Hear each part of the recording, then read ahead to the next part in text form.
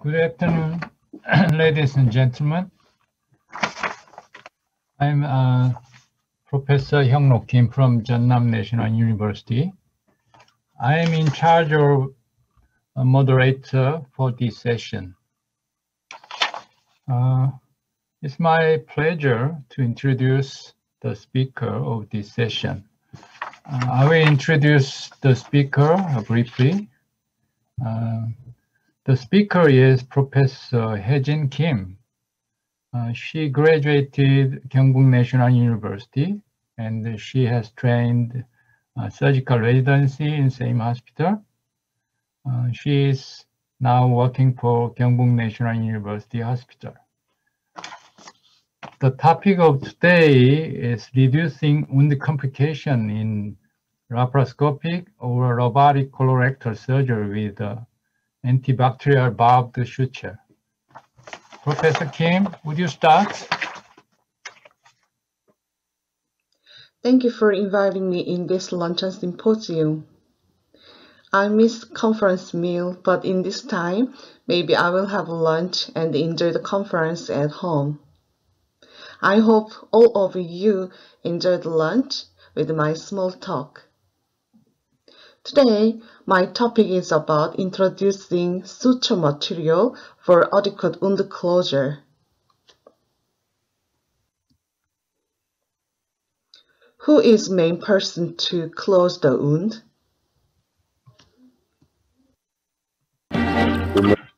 This is very popular Korean drama, White Tower, Hyeong Top. We can know who is main person to perform wound closure. 담관에 침투된 조용군이 간이 절반 정도 사 있는 것 같아. 고비? 몇 살?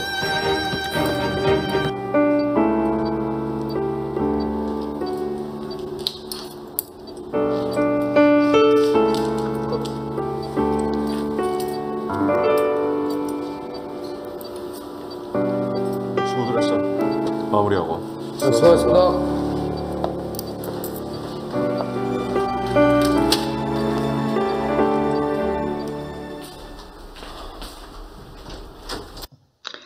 Main actor, surgeon said after finishing main procedure, please do bleeding control, irrigation, and close the wound. And then he takes a rest with drinking coffee. Closing time is coffee time for surgeon. 몇몇 담관에 침투된 조용군이 간이 절반 정도 사 있는 것 같아. 고비? 몇 살?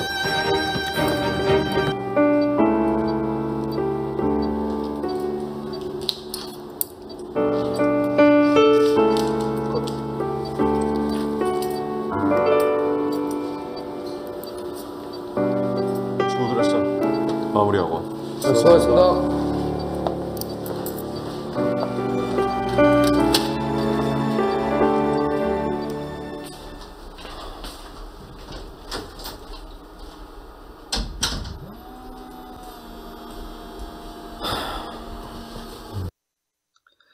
Opening and closing the abdominal wall has been a rite of passage for surgical training. This task was often left to a more junior member of the surgical team as reward for assisting with a long laparotomy. However, closure of the abdominal wall is an important step for the patient. The risk is of incisional hernia, the commonest major complication of a laparotomy, with its attendant symptoms and the frequent need for further surgery. Despite this, there is a noticeable lack of research focusing on the optimal methods to close the abdominal wall.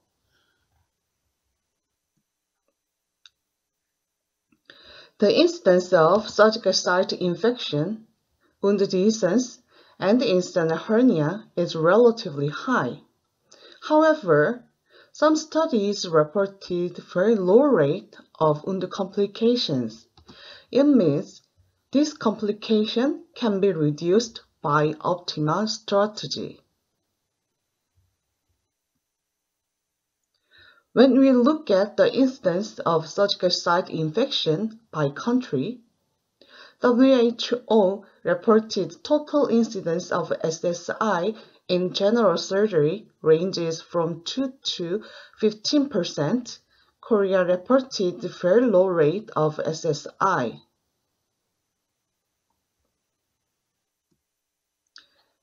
However, when we look at the incidence of SSI by organ and operation type, colon surgery reported the highest rate of SSI, around 15%.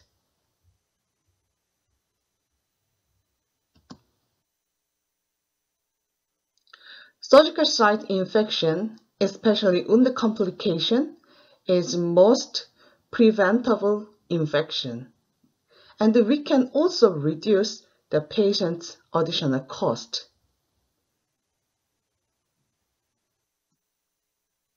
In addition, wound complication is an associated risk for another complications. SSI can result in a 2 times greater risk of incisional hernia and 6 times greater risk of wound separation considering emergency surgery. Wound dehiscence is a significant risk factor for incisional hernia.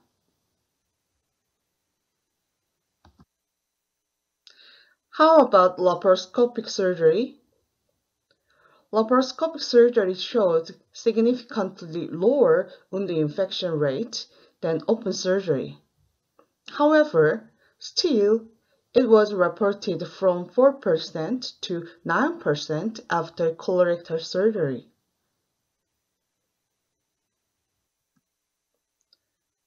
What are the operative factors that affect fascia healing? Among several factors, today I am focusing on suture technique and material.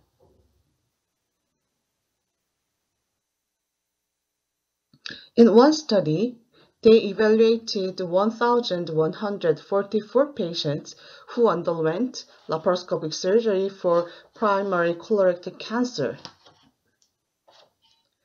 They reported 17% of patients had postoperative complications, including 4.5% of wound infection and 4.4% of suture failure and 3.6% of obstruction.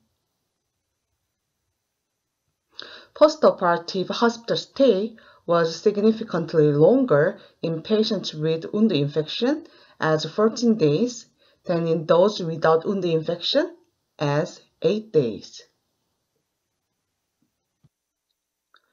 When they evaluated the risk factor of wound infection on multivariate analysis, right colon tumor, lower albumin level, anastomosis technique, and the suture material were significantly increased wound infection. Among them, non-triclosan coated PDS suture increased wound infection. About antibacterial suture, already many societies recommended the use of triclosan coated suture for reducing SSI, including American College of Surgeons, WHO, and Centers for Disease Control and Prevention, CDC.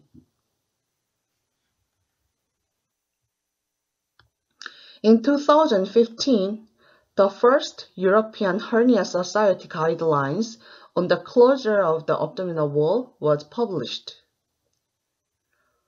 13% of incidental hernia developed in 28-month follow-up.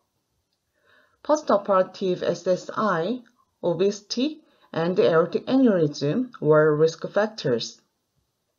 They suggested that suture material and surgical technique used to close an abdominal wall incision are the most important determinants of the risk of developing an incisional hernia.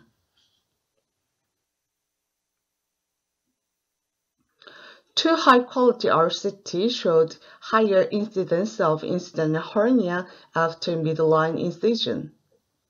However, there are many cases we cannot move incisional site. Next, two meta-analyses concluded that continuous suture is better than interrupted suture, although most RCT are at risk of bias about suture material. And the small bite suture resulted in significantly less incisional hernia and less wound infection. Single-layer aponeurotic suturing technique, taking bites of fascia of 5 to 8 mm and placing stitches every 5 mm is the small bite technique. In conclusion, they recommended slowly absorbable, continuous, and small bite suturing are the optimal technique for reducing incisional hernia. I also used to prefer to do interrupted suture because this technique gives more security.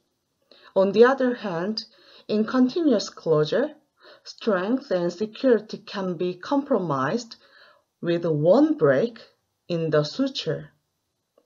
However, as I showed before, interrupted closure has a higher risk of incisional hernia originating from inconsistent distribution of tension and not related complications.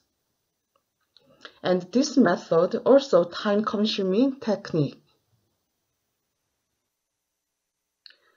Another meta-analysis evaluated 14 RCTs also supported that continuous sutures has a significantly lower rate of incisional hernia compared with interrupted sutures. So, ideal suture material will be continuous suture pattern with a high tissue holding strength like interrupted suture and also antibacterial suture. Stratafix symmetric PDS was specially designed to provide the benefits of a knotless tissue control device with exceptional strength appropriate for high tension area such as fascia. And it was proved in vivo to kill bacteria on the suture known to be associated with SSI. In the end of suture, it has fixation tab anchors the device in intact tissue.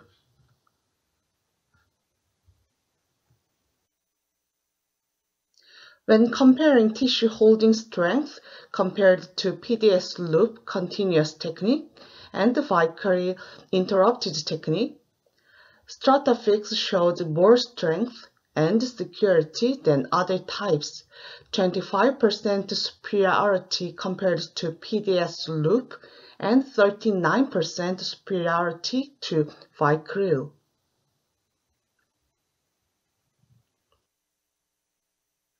And Stratafix was shown in vitro to inhibit bacterial colonization of the suture for 7 days or more. And triclosan is effective on broad spectrum of pathogens. Let me show 2 videos.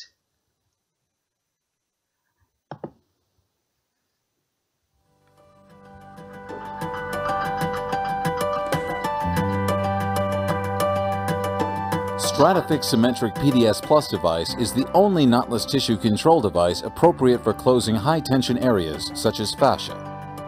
It delivers more security, more consistent control, and more efficiency than traditional sutures, and is proven in vitro to inhibit bacterial colonization of the suture. The instructions for use outline a recommended closure technique for optimal security and strength. This technique is designed to isolate the fixation tab away from the incision, minimize tension, and ensure a strong, dependable closure. To begin, Take the first pass in intact tissue directly above or adjacent to the apex in a direction away from the incision. Pull the device through the tissue to gently seat the fixation tab. The fixation tab should be seated above the tissue plane and be visible. Do not exert additional force on the fixation tab or device. Moving toward the apex of the incision, take a pass in the intact tissue perpendicular to the initial pass to lock the stitch. Multiple passes are acceptable. Pull gently on the device to take up any slack. Proceed with a continuous suturing pattern to close the incision, taking opposing bites on either side of the wound in standard fashion. To achieve the desired approximation and tension, gently pull on the device with each tissue passage. Continue approximating along the length of the incision, taking care not to over-tighten the device. Retain approximately 3 inches, 8 centimeters of the device for completing reverse stitching to secure the terminal end. To complete and secure the closure, take 2 passes in the reverse direction across the incision. Gently pull on the free end of the device and cut flush with the surface of the tissue. Closure with the Stratifix Symmetric PDS Plus device, as shown in this video, will provide more security, more consistency, and more efficiency than traditional sutures. Thank you for your interest in the Stratifix Symmetric PDS Plus device.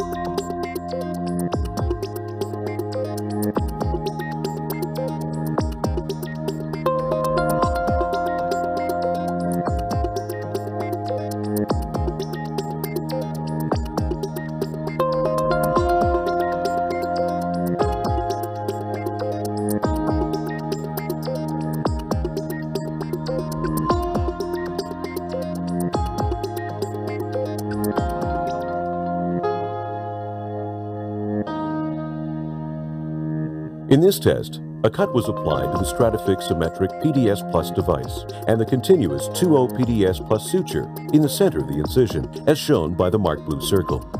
The Stratifix Symmetric PDS Plus device showed an average gapping height of 0.4 millimeters, while the continuous 2O PDS Plus suture showed an average gapping height and wound separation of 9.6 millimeters.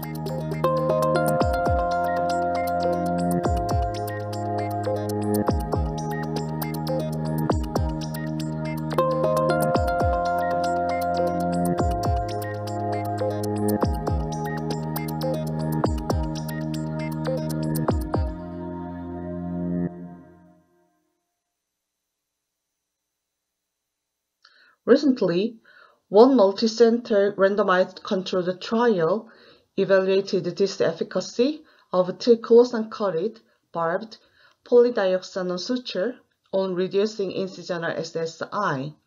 So they compared this antibacterial barbed PDS with antibacterial coated PDS and conventional PDS.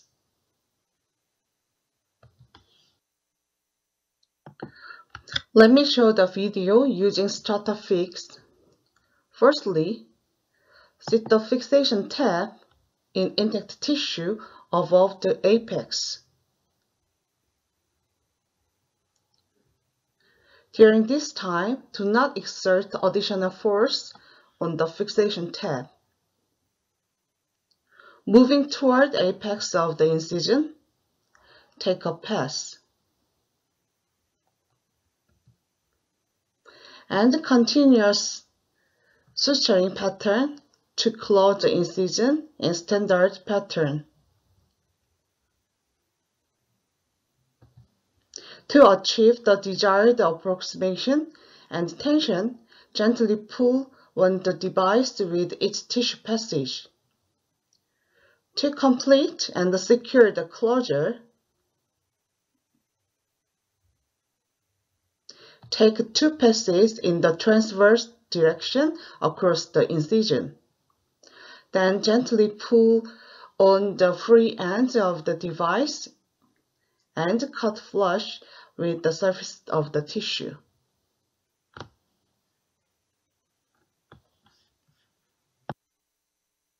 The primary endpoint was incisional SSI and the absorption rates within 30 days after surgery. The secondary endpoints were postoperative pain, analytical acute phase reactants, including WBC, CRP, lactate, and fibrinogen assessed 48 hours after surgery, as well as identification of microorganisms from incisional SSI.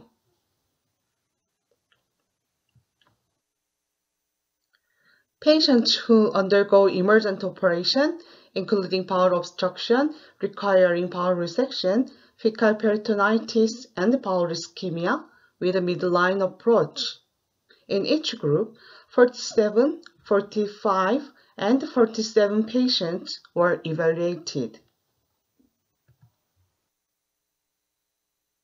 As a result, incisional SSI, wound infection was significantly lower in STRATA-fix group than other two groups, and there was no evisceration in STRATA-fix group. When comparing triclosan coated versus non-coated material, wound infection rate was significantly lower in triclosan group, and evisceration was significantly lower in barbed suture STRATA-fix group. STRATA-fix knotless tissue control devices provide the wound holding strength of interrupted suturing with greater security, efficiency, and consistency than conventional continuous suturing. In conclusion, fascia healing is complex and could be delayed by a variety of factors. Certain operative factors are under a surgeon's control. A rigorous review of clinical evidence shows that wound closure choices can affect outcomes and complication risk, and the ideal fascia closure technique is composed of continuous suture pattern, antibacterial suture, depending on patient and procedure factors. Finally, antibacterial barbed suture can reduce several wound complications, such as SSI and wound separation, to improve patient healing. Thank you for your attention. Okay, thank you, Professor Kim, for your nice presentation. Actually, I have never seen this kind of suture material before. So after watching this video, it's very nice to use this suture material for the operation. I think there's no question in audience. I have a very silly question for you. Right now, I think this kind of material is very useful for the closure of ileostomy repair. Have you used this suture material for the facial closure for ileostomy repair? Yes. First of all, thank you for a nice comment, Professor Kim. Recently, I started to apply this material to close the wound. Mainly used it for the midline wound, and sometimes I used it the ileostomy site located in the right lower quadrant. But in that case, I usually prefer the layered suture after closing the peritoneum, and then I close the fascia layer only using the STRATA-fix. But Yeah, I just applied 3 or 4 cases, but I didn't experience the wound infection. How about the perineal repair for APR patient? The perineal closure.